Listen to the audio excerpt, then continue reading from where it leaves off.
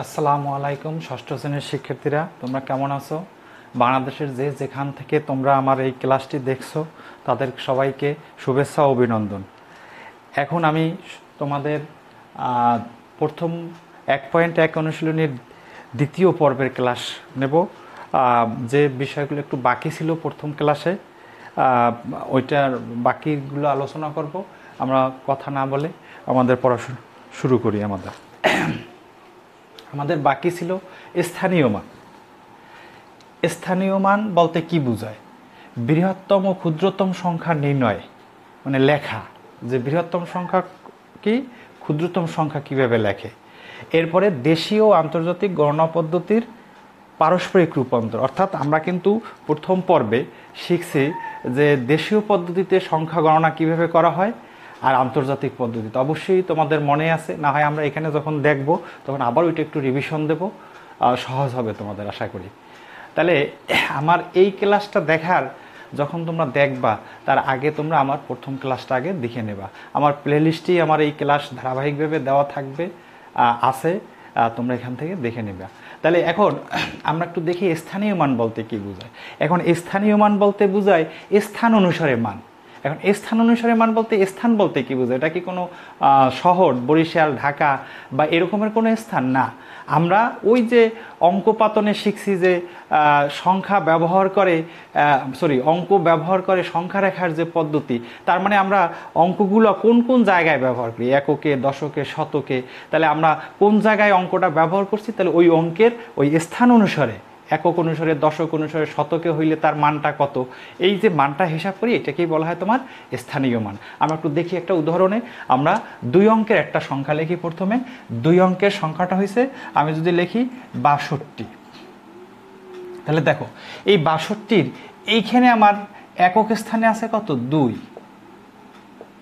আর দশক স্থানে আছে কত? দশক স্থানে আছে 6। আমি আরেকটা সংখ্যা লিখি 2 × 6 = 26। এখানে এককে আছে কত? আমাদের এককে আছে 6, দশকে আছে কত? দশকে আছে 2। এখন আমরা দেখি যে আসলে 2 একটা অঙ্ক, 6 একটা অঙ্ক, এখানেও 6 একটা অঙ্ক, 2 একটা অঙ্ক।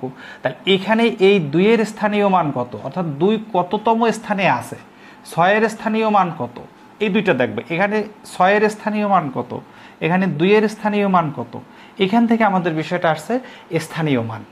তাহলে আমরা একটু দেখি যে 2 আছে এককে, তাহলে এখানে 2 যেহেতু এককে আছে, তাহলে 2 × 1, 2 একে কত?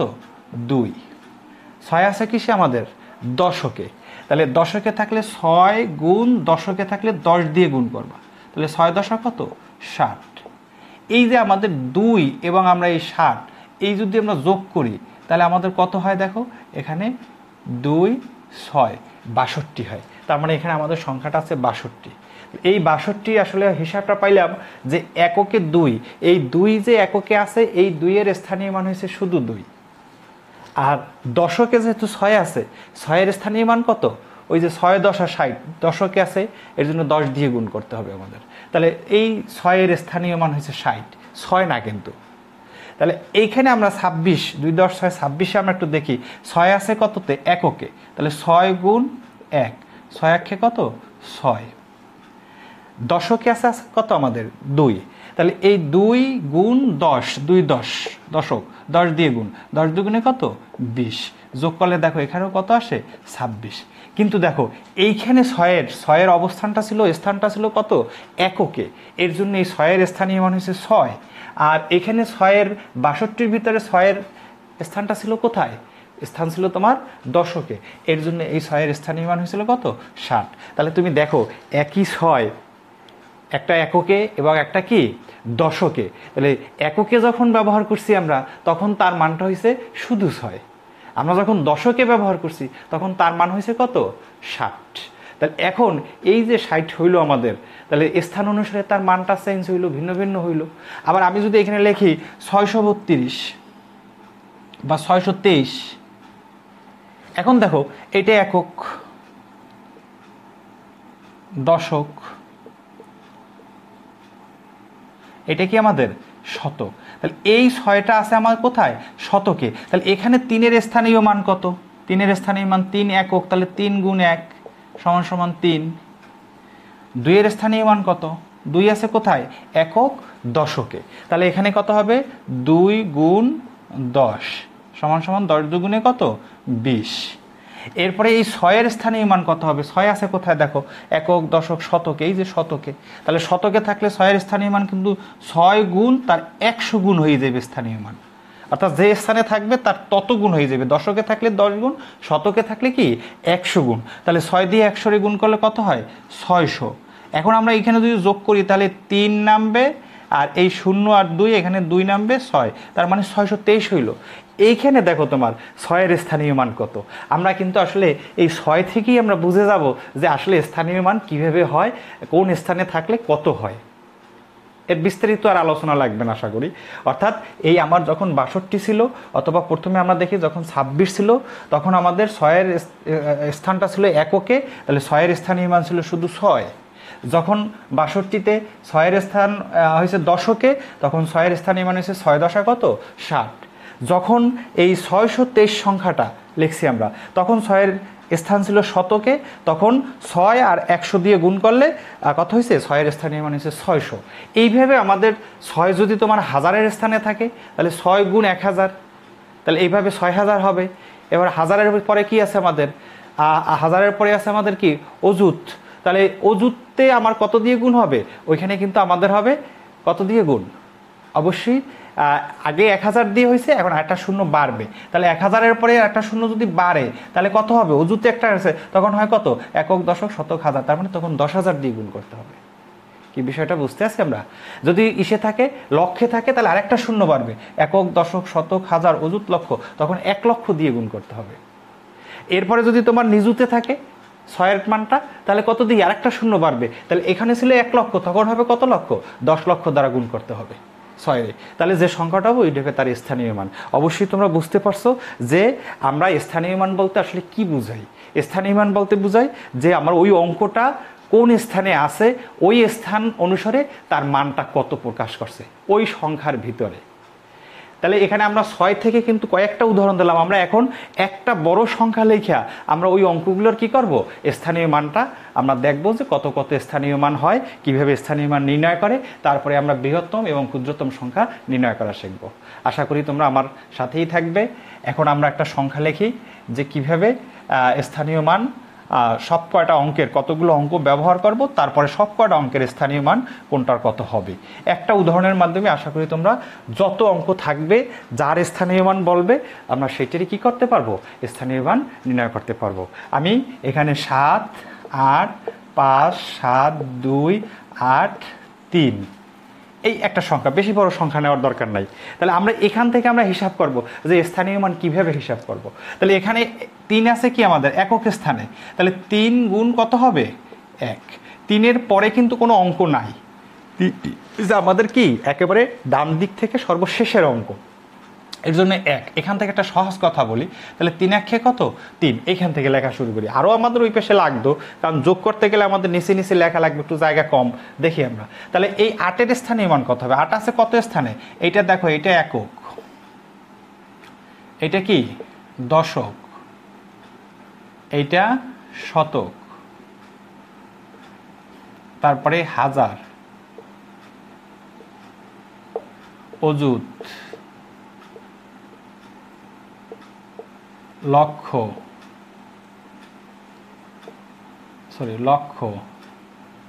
এরপরে নিযুত। আমাদের নিযুত পর্যন্ত আমাদের এখানে আসছে। তাহলে আমরা একটু দেখি স্থানীয় মানটা কী রকমের আসে। তাহলে আমার কত ছিল?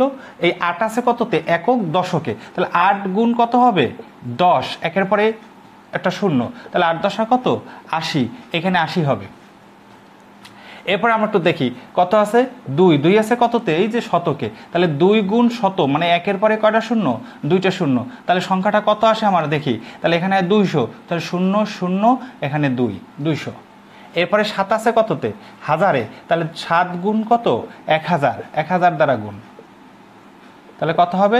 7000। এরপরে 5 আছে কততে? অযুতে।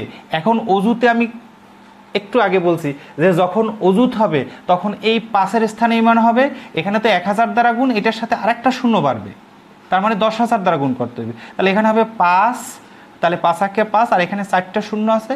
অবশ্যই তোমরা এই গুণটা বোঝো যে এইভাবে আমাদের কত হবে, এখানে আসছে কত 50,000, তার মানে 10,000-রে 5 দ্বারা গুণ করছি, 5 10 50,000।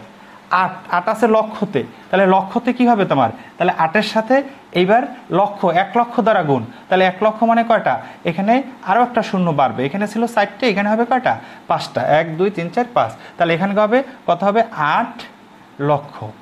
তাহলে 1 লক্ষ দ্বারা গুণ করলে কত হবে 8 লক্ষ, একক দশক শতক হাজার অযুত লক্ষ। এরপরে 7-এর স্থানীয় মান এইবার করতে হবে কি 1 লক্ষ দ্বারা গুণ, এটা নিজুতে আছে যেহেতু, এইবার কত দ্বারা গুণ, এইবার হচ্ছে 10 লক্ষ দ্বারা গুণ, তাহলে 7 গুণ 10 লক্ষ। এখানে ছিল কয়টা 5টা শূন্য, এখানে আরেকটা শূন্য বাড়বে, 1 2 3 4 5 6, তাহলে এখানে কত আসবে 7, 8-এর নিচে একটা শূন্য, এই 0 0 0, তার মানে 7 10 70 লক্ষ হবে। দেখো একক দশক শতক হাজার অযুত লক্ষ 70 লক্ষ। এখন আমরা যদি এইগুলো যোগ করি 3 নামে, দেখো তারপরে এখানে কত নামে 8 নামে, এখানে 2 নামে, এখানে 7 নামে, এখানে 5 নামে, এখানে 8 নামে, এখানে 7 নামে, দেখো এই সংখ্যাটাই কিন্তু হয় কি, ঠিক না? তাহলে এখন দেখো আমি যে কথাটা বলতে চাইছি যে আমি দেখলাম এই 3-এর স্থানীয় মান হচ্ছে 3, এই 8-এর স্থানীয় মান হচ্ছে 80, কিন্তু এই 8-এর স্থানীয় মান কত তোমার, এই 8-এর স্থানীয় মান একক দশক শতক হাজার অযুত লক্ষ 8 লক্ষ। তাহলে তুমি দেখো লক্ষের স্থানে 8 আছে বিদায় তার স্থানীয় মান হচ্ছে 8 লক্ষ, আর এখানে দশকের স্থানে 8 ছিল বিদায় তার মান হয়েছে 8 দশা কত 80। তাহলে স্থান ভেদে অঙ্কগুলোর কি তোমার মান ভিন্ন ভিন্ন হয়, এই মানটাকেই বলা হয়েছে স্থানীয় মান। তাহলে তোমরা যখন স্থানীয় মান নির্ণয় করবে, তাহলে আমি একটু সহজ কথা বলে দিই, তুমি যখন এই 3-এর স্থানীয় মান নির্ণয় করবে, এই 3-এর পরে আর কোনো অঙ্ক নাই, এর জন্য শুধু 1 দ্বারা গুণ করবা, 3 1 কত 3। যখন 8-এর স্থানীয় মান নির্ণয় করবে, তাহলে দেখো 8-এর পরে কয়টা অঙ্ক আছে, 3 একটা অঙ্ক, এখানে একটা অঙ্ক, আবার কেউ বললো না যে 3টে অঙ্ক, অঙ্ক একটা, অঙ্কটা হয়েছে কত 3, কিন্তু 8-এর পরে অঙ্ক কয়টা, অবশ্যই একটা 3। তাহলে এই 8-এর পরে 1 তো লিখবাই, তারপরে একটা শূন্য বসাই দেবা, যেহেতু অঙ্ক একটা শূন্য বসাইয়ে তারপরে গুণ করবা, 8 দশা কত 80। তাহলে এই 8-এর স্থানীয় মান হচ্ছে 80।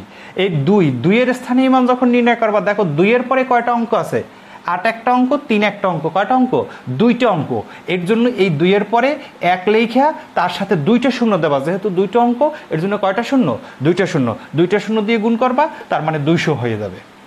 ঠিক একই সিস্টেমে যখন তুমি 7-এর স্থানীয় মান নির্ণয় করবা, 7-এর পরে কয়টা অঙ্ক 1 2 3, তাহলে 7 গুণ 1-এর পরে 3টে শূন্য, আশা করি তোমরা বুঝতে পারছো যে 1-এর পরে 3টে শূন্য দ্বারা গুণ করবে না। তারপর 5-এর স্থানীয় মান যখন নির্ণয় করছি, 5 গুণ 5-এর পরে কত কয়টা অঙ্ক, 7 একটা অঙ্ক, 2 একটা অঙ্ক, 8 একটা অঙ্ক, 3 একটা অঙ্ক, মোট 4টে অঙ্ক, তাহলে 1-এর পরে 4টে শূন্য দ্বারা গুণ করবা। এইভাবে যে অঙ্কেরই তুমি স্থানীয় মান নির্ণয় করবা, ওই অঙ্কটা লিখবা গুণ 1, ওই অঙ্কের পরে যে কয়টা শূন্য আছে ওই 1-এর সাথে ওই কয়টা শূন্য নিয়ে তারপরে গুণ করবা, যে সংখ্যা হবে ওইটা হবে তার স্থানীয় মান। আশা করি তোমরা ক্লিয়ার হয়েছো। এটা বারবার দেখবা, বারবার দেখে স্থানীয় মান সহজ বিষয়, এটা কঠিন না, বারবার দেখারও দরকার হবে না। আশা করি যে তোমরা স্থানীয় মান বুঝতে পারছো কিভাবে নির্ণয় করবা। যারা দুর্বল আছো, একদম পারো না, বোঝো না, তারা আশা করি সুন্দর করে পারবে।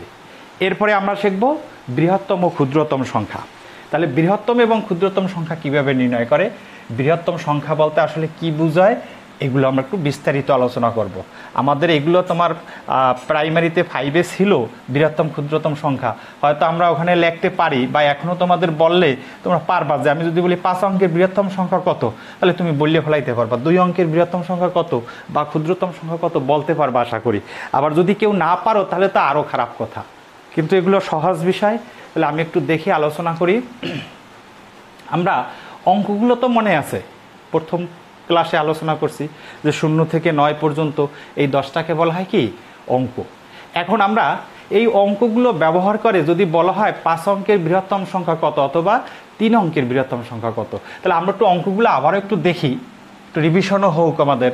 0 1 2 3 4 5 6 7 8 9। আচ্ছা, এখন এই অঙ্কগুলোর ভিতরে আমরা দেখব সবচেয়ে বৃহত্তম অঙ্ক কোনটা, বড় অঙ্ক কোনটা। বৃহত্তম কথার অর্থ কি বড়, আর ক্ষুদ্রতম কথার অর্থ কি ছোট। তাহলে আমরা সবচেয়ে বড় অঙ্ক কোনটা, অবশ্যই বড় অঙ্ক হচ্ছে 9। আমরা যদি বলি বড় অঙ্ক, এরকম যদি কথাটা বলি, বড় অঙ্ক কত বড় অঙ্ক হয়েছে 9।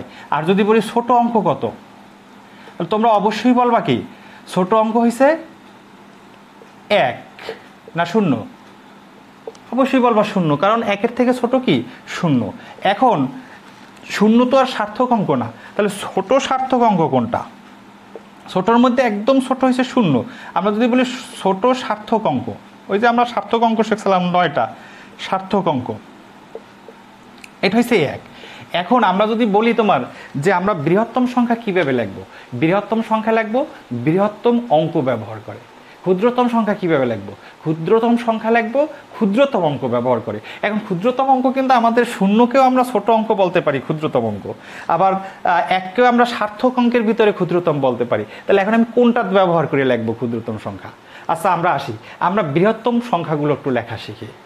বৃহত্তম সংখ্যা হয়েছে বৃহত্তম অঙ্ক। এখন যদি তোমার বলে 2 অঙ্কের বৃহত্তম সংখ্যা কত হবে, 2 অঙ্কের বৃহত্তম সংখ্যা তোমরা অবশ্যই ঝটফট বলে ফেলবা কি 2টা 9।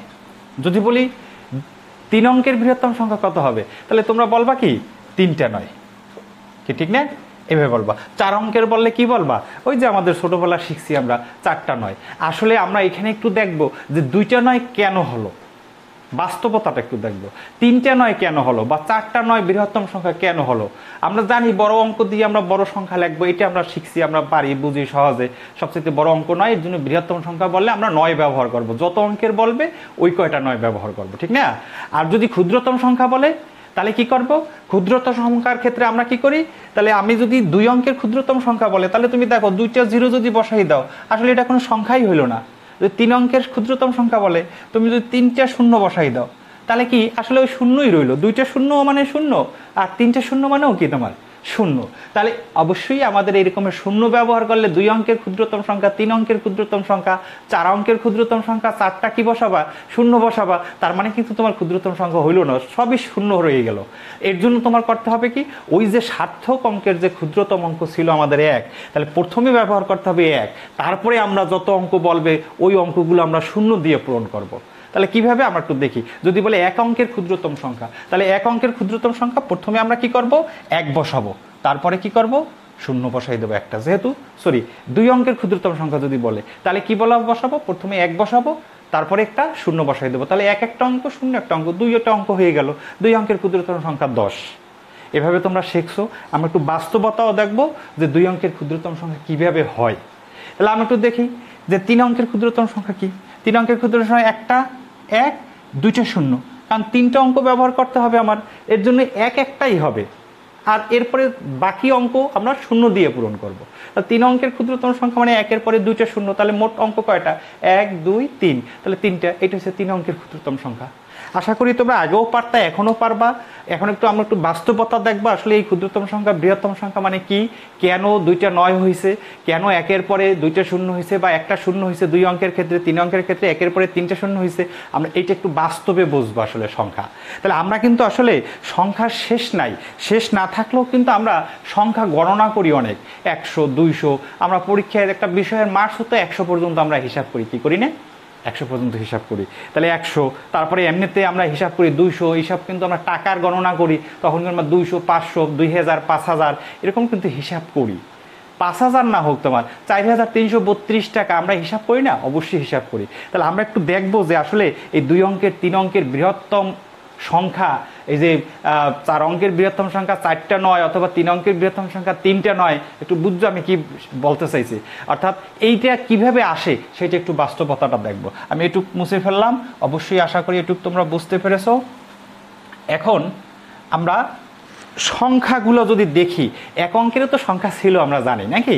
1 অঙ্কের সংখ্যা আমরা যখন 1 লিখছি, 1 অঙ্কের একটা সংখ্যা ছিল, 2 লিখছি, 3 লিখছি, ঠিক না। অর্থাৎ অঙ্কগুলোই লিখি, আমি আর সবগুলো এইভাবে লিখলাম না, আমি এখন এইগুলো লিখতেছি সংখ্যা। এইগুলো ছিল আমার অঙ্ক, 10টা অঙ্ক। আর আমি এখন লিখতেছি কি, যদিও 1, আমি আগেই বলা ছিল যে আমরা একটা একটা অঙ্কও বলতে পারি, একটা একটা কি সংখ্যাও বলতে পারি। আমি সংখ্যা লিখতেছি 1, 2, 3 এরকম করে করে কত হবে 8, 9, আমি মাঝখানেরগুলো আর লিখলাম না, 3-এর পরে 4 আছে, 5 6 7 8 9, তারপরে কত 10, 10-এর পরে কত আছে 11, আমরা অবশ্যই গুনতে পারি, 11-এর পরে 12, ডট ডট দিয়ে আমি 13 14 15 লিখলাম না, এরপরে আমার 80 হবে, 90 হবে, 98 হবে, তারপরে কত হবে 99 হবে, এর মাঝখানে কিন্তু ডট ডট, এরপর 99-এর পরে কত হবে 100 হবে, 99-এর পরে কত 100, 100-এর পরে কত 101, 101-এর পরে কত 102, আমি এরকম একটু দেখাই তোমার, এরপরে 200 হবে, 300 হবে, 400 হবে, 400 যদি আমি লিখি 401 405, এরকম লিখতে লিখতে 500 900, তারপরে 998, তারপরে কি, তারপরে 999, তারপরে কত হইবে 100 বলি না, আমরা কি বলি 1000 বলি, 1000 এরকমের, এই যে 10-এর পরে ওই যে একক দশক শতক, শতকের এইখানে আবার হাজার, তার মানে 1000 100, তাহলে এই কি পর্যন্ত আমরা সংখ্যাগুলো লিখলাম। এখান থেকে একটু আমরা বুঝবো যে আসলে বৃহত্তম সংখ্যা ক্ষুদ্রতম সংখ্যা কী রকমের আসে।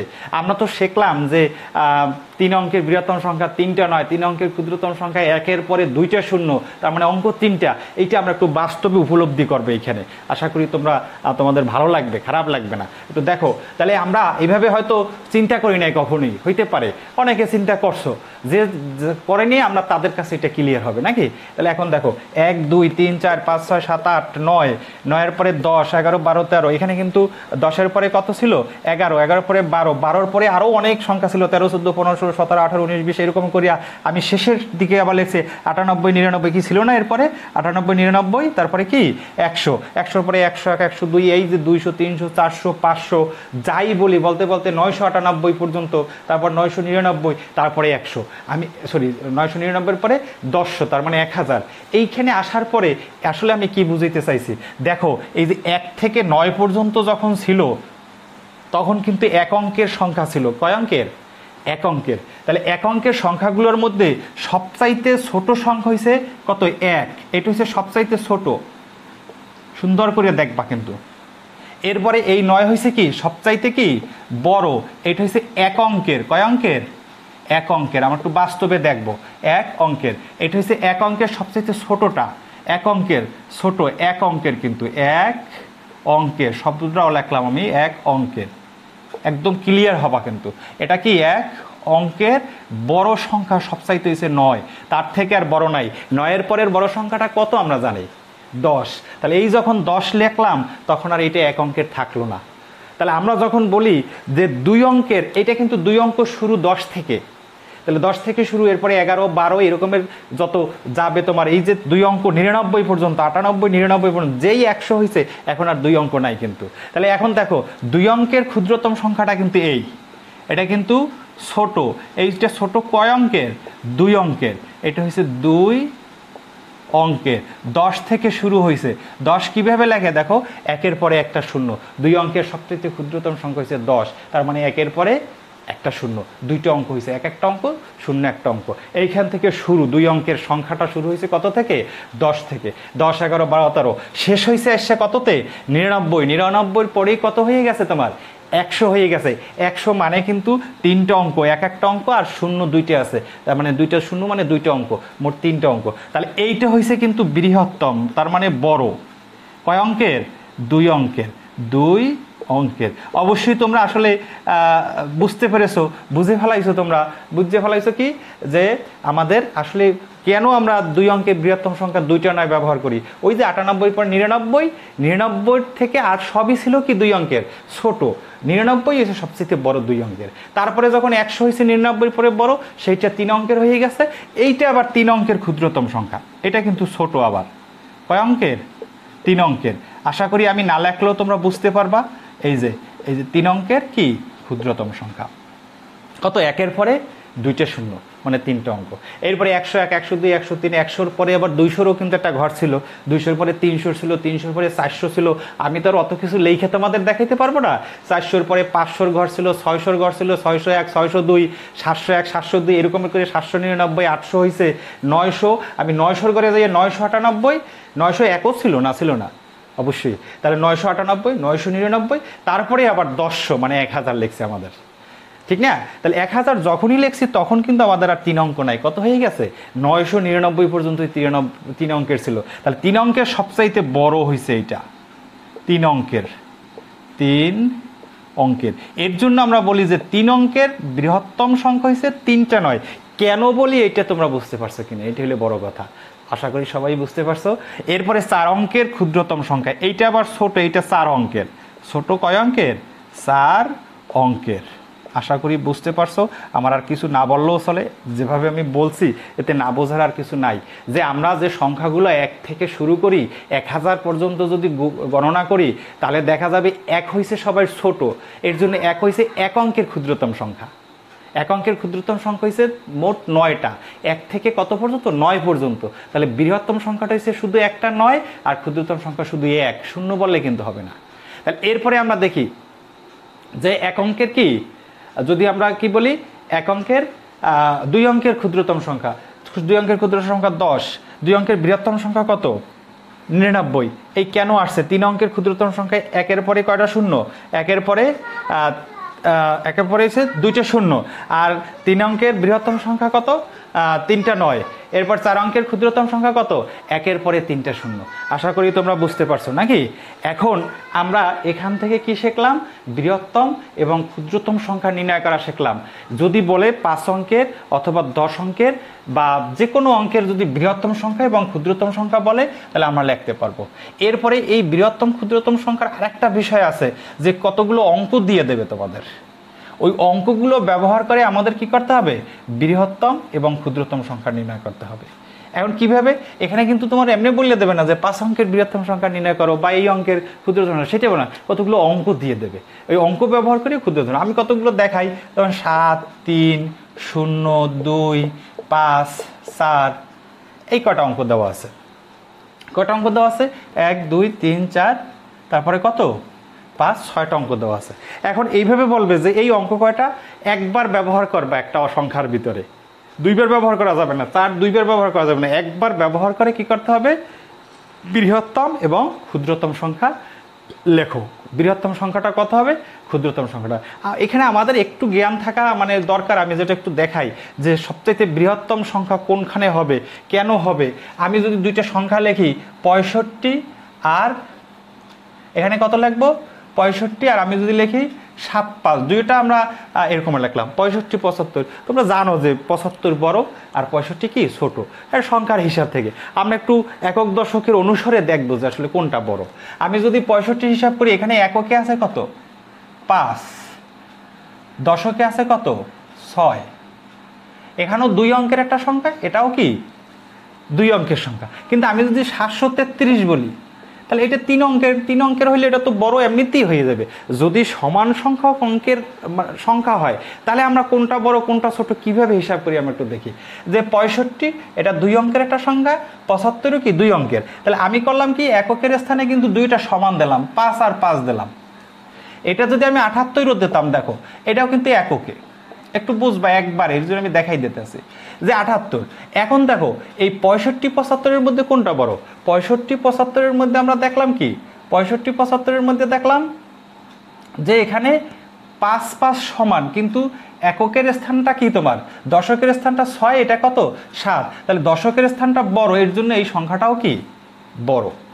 আবার এই 2টার মধ্যে যদি দেখো দশক 2টা সমান, তখন দেখবে এককের কোনটা বড়, তাহলে ওইটা বড় হবে। 75, 78 এইটা বড়।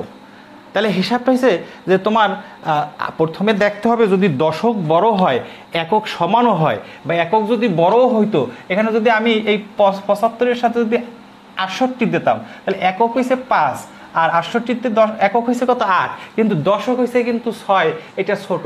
এই 7-এর থেকে এটা ছোট, এর জন্য 75 বড়। তার মানে আমরা এখানে একটা জিনিস হিসাব করতে পারি যে আমাদের এককেরটা যদি সমান হয়, এককেরটা যদি বড়ও হয়, কিন্তু দশক যদি ছোট হয়, তাহলে আর ওই সংখ্যাটা কি হবে না? বড় হবে না। কি বুঝতে পারছি বিষয়টা? তাহলে এখানে আমাদের এইভাবে আমরা কি করব, একক এবং দশকের অঙ্ক ব্যবহার করে। তাহলে আমরা যদি বড় সংখ্যা লিখতে চাই, সবচেয়ে বড় কথা হয়েছে বড় সংখ্যা লিখতে চাইলে আমার কি করতে হবে? বড় অঙ্ক ব্যবহার করতে হবে। বড় সংখ্যা লিখতে হলে কি করতে হবে? ওই বড় অঙ্কগুলো আমাদের এই যে বাম থেকে, অর্থাৎ একক, দশক, শতক, হাজার, অযুত, লক্ষ, আমরা কি করি? ডান থেকে বামে আসি। তাহলে বড় অঙ্কগুলো আমি বামের দিকে প্রয়োগ করব, আর ছোট অঙ্কগুলো আমি ডানে ব্যবহার করব। তাহলেই আমার ওই সংখ্যাটা কি হবে? বড় হবে। আশা করি বুঝতে পারছো। ঠিক ছোট সংখ্যা লিখতে হলে কি করতে হবে? হবে? তার উল্টোটা করতে হবে। উল্টোটা মানে কি, সবচেয়ে ছোটটা লিখতে হবে আমার কোথায়? বামের দিকে, আর বড়টা লিখতে হবে কোথায়? ডানের দিকে। তাহলে আমার সবচেয়ে ছোট সংখ্যা হবে। তাহলে আমরা এইখানে বড় ছোট আমরা একটু দেখি। আমরা যদি এই অঙ্ক কয়টা ব্যবহার করে বৃহত্তম সংখ্যা লিখতে চাই, বৃহত্তম সংখ্যা, বৃহত্তম সংখ্যা, আর এটা লিখবো কি? ক্ষুদ্রতম সংখ্যা, ক্ষুদ্রতম সংখ্যা। বৃহত্তম সংখ্যার একটা কি? ক্ষুদ্রতম সংখ্যা। তাহলে বৃহত্তম সংখ্যা কীভাবে লিখবো? বৃহত্তম অঙ্ক ব্যবহার করব। তাহলে সবচাইতে বড় কোনটা তোমার? সবচাইতে বড় হয়েছে 7, তাহলে আমি এখানে 7 লিখবো। 7-এর পরে বড় কোনটা? 7-এর পরে হয়েছে তোমার 5, তারপরে 5 লিখবো। এরপরে বড় কোনটা? এরপরে বড় হয়েছে 4, তারপরে আমি 4 লিখবো। তারপরে বড় কত? 3 লিখবো। তারপরে বড় কত? 2 লিখবো। তারপরে 0, এখানে 0 লিখবো। কি ঠিক আছে কথা?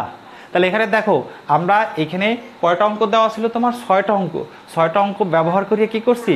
বৃহত্তম সংখ্যা লিখছি। তাহলে এই 6টা অঙ্ক লিখে বৃহত্তম সংখ্যা আমরা কিভাবে লিখি? সবচাইতে বড় অঙ্ক, তারপরে বড় অঙ্ক, আস্তে আস্তে এইভাবে করতে করতে আমরা ওই সংখ্যাটা, বৃহত্তম সংখ্যাটা লিখছি নাকি? তাহলে এইভাবে আমরা কি করছি? এইভাবে। ক্ষুদ্রতম সংখ্যা আমরা কিভাবে লিখবো? ক্ষুদ্রতম সংখ্যা হচ্ছে সবচেয়ে আগে ছোট অঙ্ক ব্যবহার করব। কিন্তু এখানে কথা হচ্ছে সবচেয়ে ছোট অঙ্ক কোনটা? 0। তাহলে এই আমরা আগে 0 যদি ব্যবহার করি, তুমি দেখো আমি যদি 0 0 5 লিখি, তাহলে এই সংখ্যাটা কত আসলে? এই সংখ্যাটা 5। তার মানে প্রথমে 0 ব্যবহার করার ওটার সংখ্যাটা কি হয় না, তোমার মান বাড়ে না কিন্তু। ঠিক আছে? তাহলে এখন আমি 0 0 তারপরে কি ব্যবহার করছি? 5 ব্যবহার করছি। তাহলে 0 0 5, তার মানে 5। তাহলে আমি যদি এখানে 5 আগে লিখে তারপর 2টা 0 দিই, তাহলে 500 হয়। আর এখানে কিন্তু শুধু 5, কি ঠিক না? তাহলে এইখানে 5ই আসলো। তাহলে ক্ষুদ্রতম সংখ্যা লিখতে হলে আমরা ক্ষুদ্রতম অঙ্ক ব্যবহার করব। ক্ষুদ্রতম অঙ্ক, সবচেয়ে ক্ষুদ্রতম অঙ্ক 0, কিন্তু প্রথমে 0 দিলে আর ওই কয়টা অঙ্কের আর ওই সংখ্যাটা কি হবে না? হবে না। তাহলে আমি এরপরে সর্বপ্রথম তাহলে আমি কি করবো? 0 থেকে বড় কোনটা ওইটা আগে লিখবো, তারপরে 0 দেবো। আশা করি তোমরা আগেও জানো, আমি এবার বলো। এখানে ক্ষুদ্রতম সংখ্যা লিখতে হলে প্রথমে কত? সবচাইতে ছোট হচ্ছে 0, তারপরে একটু বড় কত? 2। তাহলে আমি আগে লিখবো 2, তারপরে এখানে কত লিখবো? 0, এরপরে 0। এই 0 থেকে 2 গেছে, 2-এর থেকে এখন বড় কত? 3, এরপর 3 লিখবা। 3-এর থেকে বড় কত? 4, এরপরে লিখবা 4। 4-এর থেকে বড় কত? 5, 5-এর থেকে বড় কত? 7, এখানে 7। এইভাবে আমরা এই কতগুলো অঙ্ক দেওয়া থাকলে, অঙ্কগুলো কমা কমা দিয়ে দেওয়া থাকলে আমরা কিভাবে বৃহত্তম এবং ক্ষুদ্রতম সংখ্যা লিখবো সেটা আমরা শিখলাম নাকি? তাহলে বৃহত্তম অঙ্ক সবার আগে লিখবো, তারপর তার থেকে ছোটটা, তার থেকে ছোটটা, এইভাবে লিখতে লিখতে গেলে আমাদের বৃহত্তম সংখ্যাটা হবে। আর ক্ষুদ্রতম সংখ্যাটা হবে আগে কি হবে? আগে যদি 0 থাকে আগে 0 বসান যাবে না, তার থেকে বড় অঙ্কটা লিখবো, তারপরে 0, তারপরে আস্তে আস্তে কি করতে থাকবো?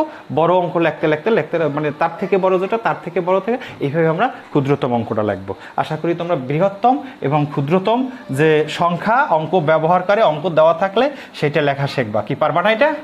অবশ্যই পারবা। এখন আমরা একটু পরিবর্তনটা যে শিখবো, যে দেশীয় আন্তর্জাতিক গণনা পদ্ধতির পারস্পরিক রূপান্তর। আসলে এইটা দ্বারা কি বোঝায়? পারস্পরিক রূপান্তরের বিষয়টা আমরা সেন্টিমিটার থেকে মিটার, মিলিমিটার, ডেসিমিটার, এইভাবে কিন্তু আমরা সংখ্যা, তোমাদের ছিল এটা প্রাইমারিতে 5-এ 5ম শ্রেণীতে তোমাদের ছিল যে এই সংখ্যা। আমি একটু এখানে সংক্ষেপে তোমাদের যেহেতু আছে, একটু সংক্ষেপে একটু বলবো যে কিভাবে আমরা এই সংখ্যা পদ্ধতির পরিবর্তনটা কিভাবে করব। আমরা একটু দেখি, আমরা গুণ এবং ভাগ করলে, গুণ করলে কি হয়? সাধারণত আমরা যদি দশমিকের ভগ্নাংশ বা অন্যর গুণ করি, সেটার আমরা স্বাভাবিক সংখ্যা যেগুলো শিখছি তার গুণ এবং ভাগ শিখছি। আমি একটা উদাহরণ দিই তোমাদের। উদাহরণটা হয়েছে 10-এর উদাহরণ, 10 গুণ 2 বলে কি তোমাদের গুণ শিখেই না? গুণ শিখেই না। আমি এটার থেকে একটা উদাহরণ দিতেছি, দেখো কি 10 দুগুণে কত? 20। আর যদি আমি 10-কে কি 2 দ্বারা ভাগ করি, তাহলে কত হয়? 5। এখান থেকে আমি একটা জিনিস, আমি একটা বিষয় আমার মাথার ভিতরে কাজ করাইতে পারি, যে আমি যখন গুণ করলাম, 10-এ 2 দ্বারা গুণ করলাম, তখন আর 10 থাকলো না, 2ও থাকলো না, তখন কখন কি হয়ে গেল? 20 হয়ে গেল।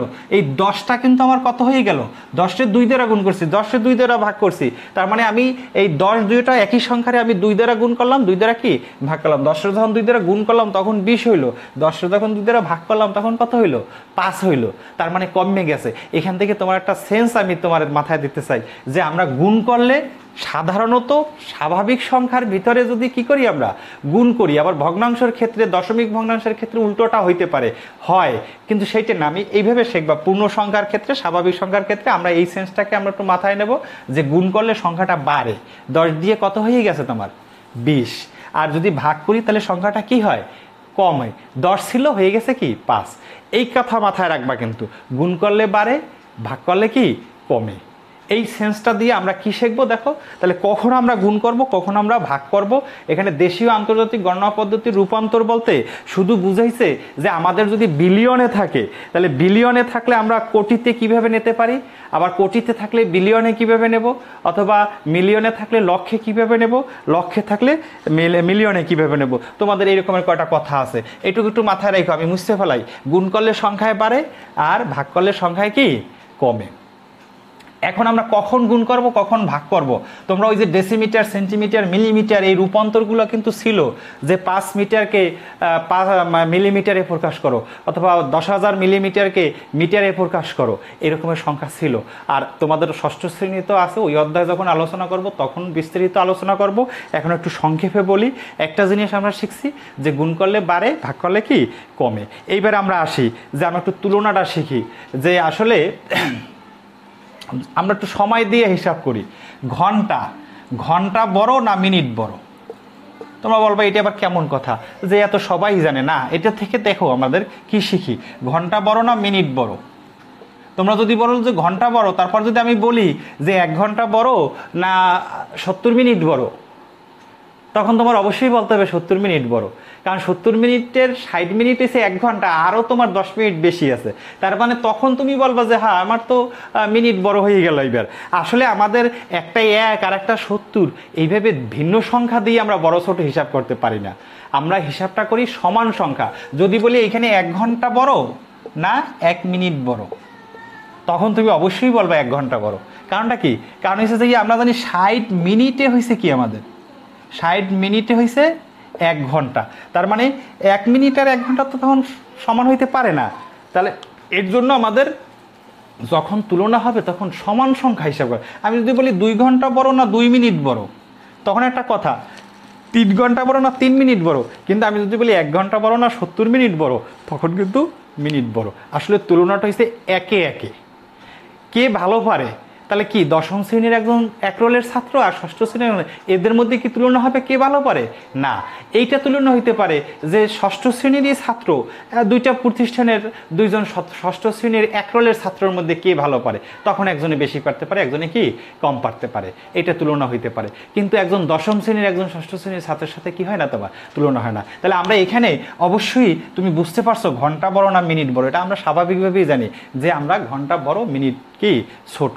তাহলে ওই রকমের মিটার বড় না সেন্টিমিটার বড়, তাহলে কি মিটার বড়, 1 মিটার বড় না 1 সেন্টিমিটার? আমরা জানি 100 সেন্টিমিটার 1 মিটার। তাহলে অবশ্যই 1 মিটার আর 1 সেন্টিমিটার, সেন্টিমিটার অনেক ছোট আর 1 মিটার হয়েছে বড়। তাহলে এখান থেকে আমরা একটা সেন্স নেব যে আমরা যে বড়টা থেকে ছোটটাও হয়তো যাইতে পারি, ছোটটা থেকে কি বড়টাই যাইতে পারি। তাহলে এখানে ছোটটা থেকে যখন আমরা বড়টায় যাব, একটু উদাহরণ দেই। আমি যখন যদি বলি 60 মিনিট 60, তাহলে আর তোমার ওইখানের উদাহরণ আমার বলা লাগবে না। 60 মিনিট সমান সমান কত ঘন্টা? 60 মিনিটে আমরা বলতে পারি 1 ঘন্টা। তাহলে আমি যখন 60 মিনিট থেকে ঘন্টায় গেলাম, তখন আমার কত হয়ে গেল? 1 হয়ে গেল। মিনিটের সময় ছিল 60, ঘন্টার সময় কত ছিল? আমার হয়ে গেছে 1। ঠিক একই সিস্টেমে যদি বলি 120 মিনিট কত ঘন্টা, তখন তুমি বলবা কি যে অবশ্যই 2 ঘন্টা বলবা। তোমরা এমনিতেই জানো 120 মিনিটে কত ঘন্টা? 2 ঘন্টা।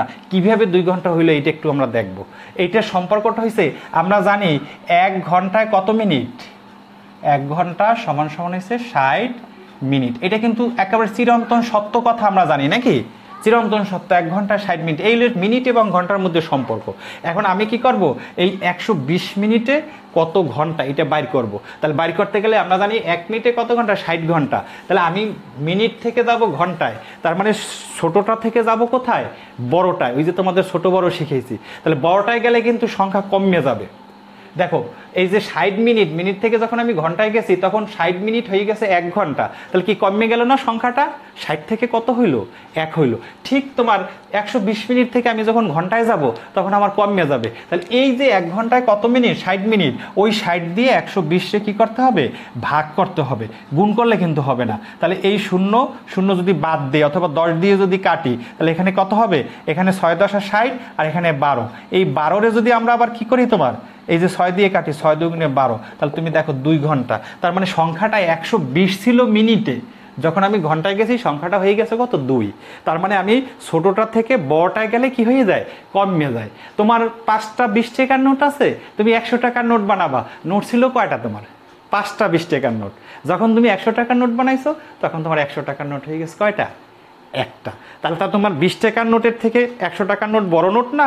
তাহলে তুমি যখন বড় নোট বানাইছো তখন কি হয়ে গেছে তোমার সংখ্যা কমে গেছে, একটা হয়ে গেছে। আগে ছিল কয়টা 5টা। অবশ্যই বুঝছো যে আমরা যদি ছোটোটা থেকে বড়টা তৈরি করি বড়টায় যাই তাহলে আমার কমে যাবে। তাহলে কমে কি করলে আগে দেখাইছি, কমে হইলে ভাগ করলে, তখন আমি ভাগ করব। এখন কত দ্বারা ভাগ করব, তাহলে ওই তাদের মধ্যে সম্পর্কটা কি। যেমন আমি 120 মিনিট থেকে তোমার যখন ঘন্টায় গেছি, ঘন্টা এবং মিনিটের মধ্যে সম্পর্ক কি, 1 ঘন্টায় 60 মিনিট, অথবা উল্টোই বললে কি হবে 60 মিনিটে 1 ঘন্টা। তাহলে ওই 60 দ্বারা কি করতে হবে, যেহেতু কমে যাবে ছোটোটা থেকে বড়টায় যাব, তখন আমি ভাগ করব। একদম সহজ কথা, বুঝতে পারছো? তাহলে এখন দেখো উল্টোভাবে যদি আমরা করতাম যে 5 ঘন্টায় কত মিনিট, 5 ঘন্টায় সমান কত মিনিট। এইবার আমরা কোথায় যাব দেখো, এইবার কিন্তু আমরা মিনিটে যাব। তার মানে ঘন্টা বড় মিনিট কি ছোট। তাহলে আমরা বড়টা থেকে ছোটোটায় যাব, তাহলে অবশ্যই সংখ্যাটা কি হয়ে যাবে বাড়িয়ে যাইবে। তুমি যদি 500 টাকারে তুমি কি করো যে 500 টাকারে 100 টাকার নোট করো, 500 টাকার একটা নোট, যখন 100 টাকার নোট করবা 100 টাকার নোট ছোটো না 500 টাকার নোটের থেকে, তখন কিন্তু তোমার 5টা নোট হয়ে যাবে, সংখ্যায় বাড়িয়ে দিবে। তা ঠিক আমরা যখন ঘন্টা থেকে কিসে যাব মিনিটে যাব, তখন আমার সংখ্যা বাড়বে। তাহলে বাড়লে গুণ করতে হবে। তাহলে কত হবে 5 ঘন্টায়, তাহলে গুণ করতে হবে 5 গুণ, তাহলে ওই যে সম্পর্কটা 1 ঘন্টায় কত মিনিট, ওই সম্পর্কের ওই যে 60 মিনিট আমরা এখানে ভাগ করছিলাম 60 দ্বারা, আর এখানে করতে হবে কি এই 5 ঘন্টারে 60 দ্বারা গুণ করতে হবে। তাহলে কত হবে 0 5 6 কত 30, তার মানে 300 মিনিট হয়ে যাবে। সংখ্যা বাড়িয়ে গেছে। ছিল কত ঘন্টা তোমার 5 ঘন্টা, হয়ে গেছে কত মিনিট 300 মিনিট। অবশ্যই তোমরা আমি যে সেন্সটার আলোকে তোমার এটা বোঝানোর চেষ্টা করছি, মনে হয় তোমরা বুঝতে পারছো যে আমরা যদি বড়টা থেকে ছোটোটা যাই, সবসময় বুঝবো বড় আর ছোট বলতে আমি কি বুঝাইছি। ঘন্টা বড় মিনিট ছোট, 1 ঘন্টা আর 1 মিনিট, অথবা 5 ঘন্টা 5 মিনিট সমান সংখ্যা যদি বুঝাই তখন কিন্তু মিনিট ছোট ঘন্টা বড়। যদি বড়টা থেকে ছোটোটা যাই তাহলে কি করতে হবে সংখ্যায় বাড়িয়ে যাবে, বাড়লে কি করলে বাড়ে গুণ করলে বাড়ে। তাহলে তাদের মধ্যে যে সম্পর্ক ওইটা দিয়ে কি করতে হবে গুণ করতে হবে। আর যদি ছোটটা থেকে বড়টা যায় তাহলে বড়টায় গেলে সংখ্যা কমে যাবে, তাহলে আমার কি করতে হবে ভাগ করতে হবে, ভাগ করলে কি সংখ্যা কমে। এইলে আমাদের হিসাব। তাহলে আমরা এই কথাগুলো আসলে এইখানে কেন বললাম, এইখানে বললাম আমাদের কি করতে হবে, ওই যে দেশীয় সংখ্যা পদ্ধতিতে ছিল কি লক্ষ কোটি, আবার আন্তর্জাতিক পদ্ধতিতে কি ছিল আমাদের, আন্তর্জাতিক পদ্ধতি ছিল মিলিয়ন বিলিয়ন। এই যে আমাদের মিলিয়ন বিলিয়ন আর লক্ষ কোটি, আমরা দেখা যায় কি এত বিলিয়ন বললে বুঝি না, কিন্তু যদি বলি 500 কোটি 200 কোটি ওইটা বুঝি। তাহলে আমার এখানে আমার একটু সংখ্যা পদ্ধতিটার রূপান্তরটা আমার বুঝতে হবে। তাহলে এর জন্য আমাদের দুইটা কথা জানা লাগবে, যে 1 মিলিয়নে 10 লক্ষ, তোমাদের বইতে আছে আমি একটু লিখে দেখাই, 1 মিলিয়ন সমান সমান হয়েছে কি 10 লক্ষ, আর একটা হচ্ছে 1 বিলিয়ন।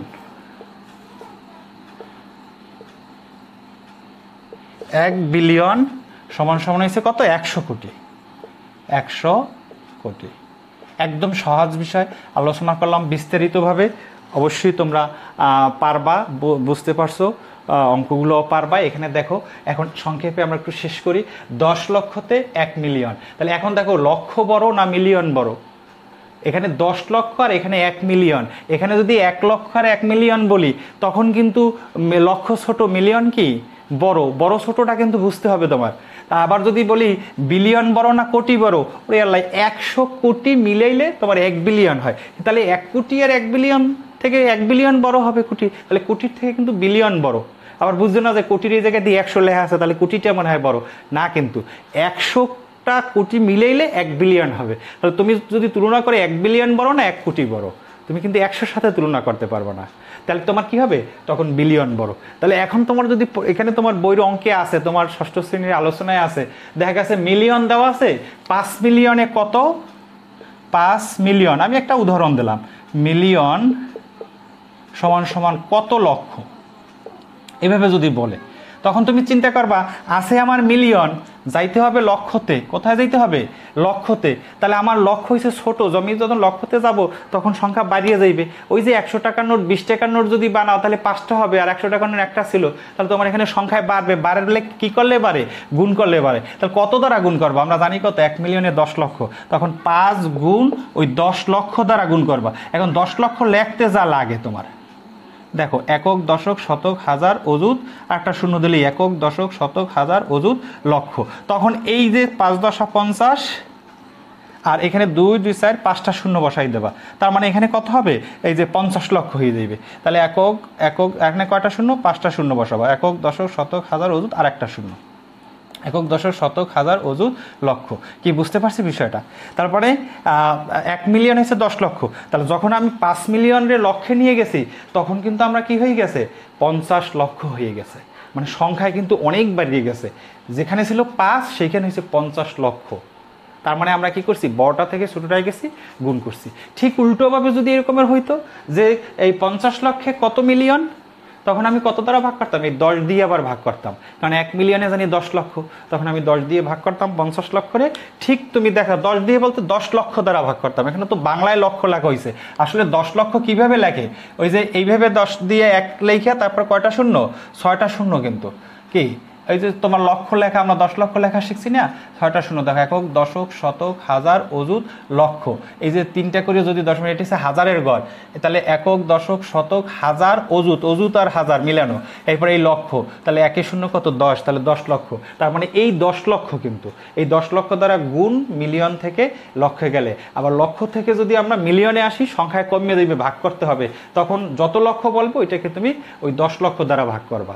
ঠিক একই সিস্টেমে 1 বিলিয়ন থেকে যদি কোটিতে যাইতে চাও, কোটি ছোট, তাহলে 100 দ্বারা গুণ করতে হবে, কারণ আমরা জানি 1 বিলিয়নে কি 100 কোটি। তাহলে এর জন্য কি করবা? 100 দ্বারা গুণ করবা। আবার কোটি থেকে যদি তুমি বিলিয়নে যাইতে চাও, তোমার উদাহরণে বইয়ের ভিতরে কিন্তু উদাহরণে অঙ্ক আছে, কোটি থেকে বিলিয়নে যাইতে হলে কি করতে হবে? আমার কি করতে হবে? আমার ওই 100 দ্বারা কি করতে হবে? কোটি থেকে 100 দ্বারা ভাগ করতে হবে, কারণ বিলিয়নে গেলে সংখ্যাটা কি কমিয়ে যাবে, ওইটা বড়টায় যাইতেছি, তাহলে ভাগ করলে কি কমে। আশা করি বুঝতে পারছো বিষয়টা। এটা মাথায় রাখাই কিন্তু আমার অনেক অঙ্ক করা লাগবে। তোমরা যখন আরও উপরে ক্লাস উঠবা, ফিজিক্স পড়বা, তখন সংখ্যার পরিবর্তন কিন্তু করা লাগবে, সেন্টিমিটার থেকে মিটার, এইটা অনেক পরিবর্তন করা লাগবে। আশা করি তুমি এই সেন্সটার মাধ্যমে পারবা। আর অনেক সময় আবার একটু বাকি রয়ে গেছে, বৃহত্তম ক্ষুদ্রতম সংখ্যায় অনেক সময় বলে যে 5 অঙ্কের বৃহত্তম সংখ্যা নির্ণয় করো যার প্রথম অঙ্ক 4 শেষের অঙ্ক 8, অথবা ক্ষুদ্রতম এরকমের বললে দেয় যে প্রথম অঙ্ক 4 আর শেষ অঙ্ক কত? শেষ অঙ্ক 8। কি বলে? 5 অঙ্কের বৃহত্তম সংখ্যা। তাহলে তুমি আগে 5 অঙ্কের বৃহত্তম সংখ্যা আগে লিখবা। কিভাবে লেখে? 5টা নয়। কি আমরা এই বিস্তারিত আলোচনা করছি, এখানে আর কথা বলার কিছু নাই। তাহলে 5 অঙ্কের বৃহত্তম সংখ্যা কি তোমার? 5টা নয়। তাহলে 5 অঙ্কের বৃহত্তম সংখ্যা লিখলাম, কিন্তু বলছে যে এমন একটা 5 অঙ্কের বৃহত্তম, তার প্রথম অঙ্কটা 4 শেষের অঙ্কটা 8। তখন তুমি করবা কি? এটা মুছছে প্রথমে 4 বসাই দেবা, আর শেষে কি করবা? তুমি তো আর মুছতে পারবা না খাতায় লেখলে, তুমি করবা কি? রাফ করবা, রাফ করিয়ে এই 5 অঙ্কের বৃহত্তম সংখ্যা যার প্রথম অঙ্কটা 4 শেষের অঙ্কটা কত? 8, এইভাবে তুমি লিখে দেবা। যদি ক্ষুদ্রতম সংখ্যা বলে 5 অঙ্কের ক্ষুদ্রতম সংখ্যা, সর্বপ্রথম তুমি কি করবা? 1-এর পরে 4টে শূন্য দেবা। আর যদি বলে প্রথম অঙ্ক 4 শেষের অঙ্ক 8, তাহলে প্রথম অঙ্ক এই 1 মুছছে কি করবা? 4 বসাবা, শেষের এইটা মুছছে কত বসাবা? এখানে 8 বসাবা। আশা করি বুঝতে পারছো। এরকম একটা বিষয় তোমাদের আছে যে বলে যে এত অঙ্কের বৃহত্তম অথবা ক্ষুদ্রতম সংখ্যা নির্ণয় করো যার প্রথম অঙ্কটা এত শেষের অঙ্কটা। আর একটা কথা আছে যে তোমার একটা সংখ্যা দেওয়া আছে, ওইটাকে কি করবা? তুমি উল্টোই লিখবা। উল্টোই লেখা মানে কি? শেষের অঙ্কটা আগে লিখবা নাকি, এরকমের অঙ্কগুলোকে বিপরীতভাবে লিখবা। বিপরীতভাবে, যেমন তোমার এই 7 নম্বর অঙ্কটা অনুশীলনীর একটা দেওয়া আছে 7 3 4 5 5, বলে কি এটাকে বিপরীতভাবে লেখো।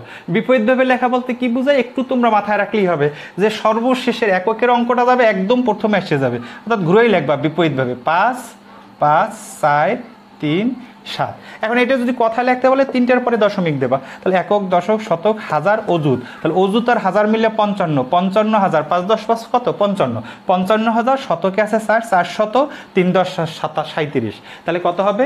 55,000 437।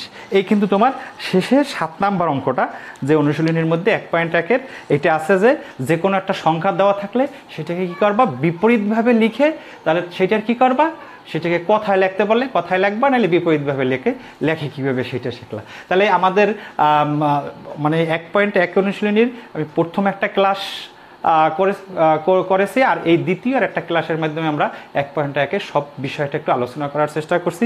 আশা করি আমার এই দুইটা ক্লাস দেখলে তোমরা এই প্রথম যে অধ্যায়ের 1.1 অনুশীলনীর কোনো সমস্যা থাকবে না। আজকের আমরা শিখলাম স্থানীয় মান, বৃহত্তম ক্ষুদ্রতম সংখ্যা নির্ণয়, আর দেশীয় ও আন্তর্জাতিক গণনা পদ্ধতির পারস্পরিক রূপান্তরটা। পারস্পরিক রূপান্তর লক্ষ্য থেকে আমি কিভাবে মিলিয়নে যাব, অথবা মিলিয়ন থেকে কিভাবে লক্ষে যাব, কখন আমি গুণ করব 10 লক্ষ দ্বারা, অথবা কখন 10 লক্ষ দ্বারা ভাগ করব, আবার ঠিক বিলিয়ন থেকে কোটিতে যাব, কোটি থেকে বিলিয়নে যাব। তাহলে আমরা জানি 1 বিলিয়নে 100 কোটি, এখন 100 দ্বারা তোমার গুণও করা লাগতে পারে, আবার 100 কোটি দ্বারা কি করা লাগতে পারে, 100 দ্বারা তোমার 100 কোটি দ্বারা মূলত 100 কোটি দ্বারা ভাগও করা লাগতে পারে। অর্থাৎ বড়টা থেকে যখন ছোটটায় যাব, বিলিয়ন থেকে যখন কোটিতে যাব, তখন কত বিলিয়ন আছে ওইটাকে আমরা 100 কোটি দ্বারা গুণ করব, তখন সংখ্যাটা আরও বেড়ে যাবে। এইটাই তোমার বিস্তারিত আলোচনা করছি। তুমি আমার ভিডিওটা দরকার হয় তোমরা কি করবা, টেনে টেনে দেখবা, তখন তোমার এই সেন্সটা ক্লিয়ার হবে। আর গণিত শেখা মানে একটা অঙ্ক করাতে পারো না, একটা করতে পারছো ওই রকমের অনুরূপ পারলে আরও 5টা করবা, সেইটা না, তোমার সেন্সটাকে তুমি কি করবা, ক্লিয়ার করবা। আশা করি আমি তোমার সেন্সটাকে ক্লিয়ার করার চেষ্টা করছি। ক্লিয়ার হয়েছে, না হইলে আমার ভিডিওটা বারবার দেখবা, দেখে তাহলে তোমরা পারবা। ধন্যবাদ সবাইকে।